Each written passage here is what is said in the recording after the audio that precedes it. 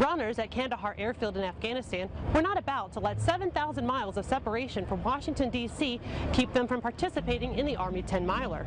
Nearly 600 runners from around the globe showed up to participate in this shadow run.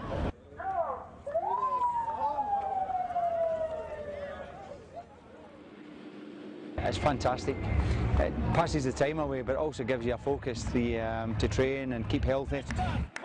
Through. Great job! It was one of the first events I participated in when I joined the Army, and it was really just a great event to be a part of in the military. So, you know, be able to do it out here, and even though we're in a deployed setting, it's a great experience. Right on through. Come on, finish. Army 10-miler shadow runs are taking place at 10 locations in Afghanistan, as well as Iraq, Egypt, Kuwait, Kosovo, and Korea.